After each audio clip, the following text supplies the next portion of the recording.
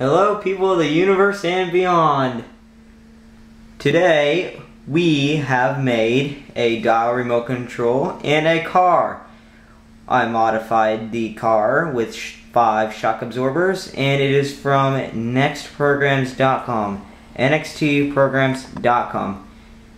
It goes forward, backwards, left and right. The front wheels turn 75 degrees each with each turn of the dial remote. So, let's watch how fast it goes. I goofed it.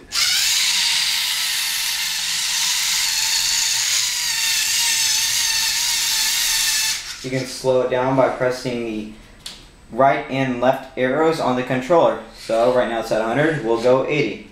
60. 20. And now to speed it back up all the way to 100.